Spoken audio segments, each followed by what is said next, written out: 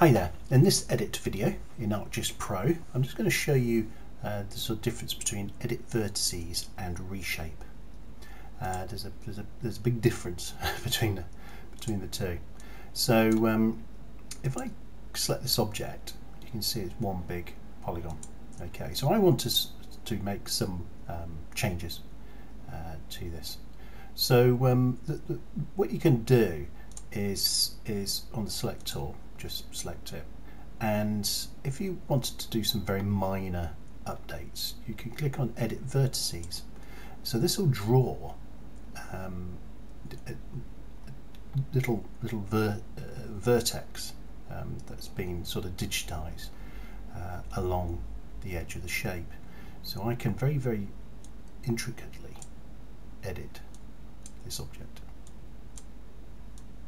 So you can go like this forever. You see how it then fills with green. You see the polygon symbol pattern. So that is it. That is more or less the key part of that. If I do have one selected like that, I can press the delete key as well and get rid of vertices. So there's a few other things with that, and I'll look a bit more about into that sort of editing again in another video.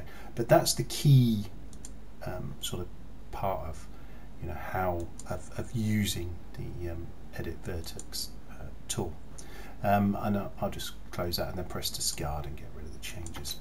Now the reshape tool is actually quite an interesting one, because what you can do there is say, well, what I'd like to do is to kind of very easily, or easier than editing all those vertices, kind of reshape to the to match some other information from the map. So what I mean by that is, you see how we've got this is the actual, if I turn off that layer, you can see this is the reservoir. You see that's the edge of the reservoir there, so that's the blue. What I'd like to do is, with the SSI, is really tuck that in to the edge of the reservoir, but I don't want to be dragging vertices around. It would take forever. So what you use is reshape. So you click on reshape, and you can, again, like before with the split polygon tool, when we were splitting the polygon, it defaults this line to sketch a line. So what you sketch will be carved out. So I click, following the line. I'm being not too accurate here, but the point is I want to do it relatively quick. That's the point of the tool. And then let's do that, and then release here. Now watch what happens when I double click. You see how it's carved the edge of the boundary. It's now sort of dug into that bit around the edge of the reservoir. So quite sort of handy, really. It's a pretty nifty tool. Let's go to the top here. I'll do another little demonstration.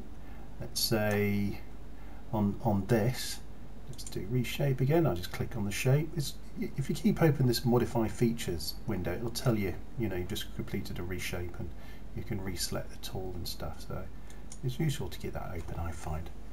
I'm going to carve up this top bit, because those two fields are now no longer, for whatever reason, part of the SSI. Fine. Let's do it.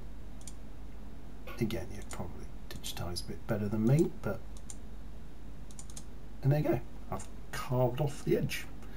So, and that's it. I hope you find that useful. Thank you.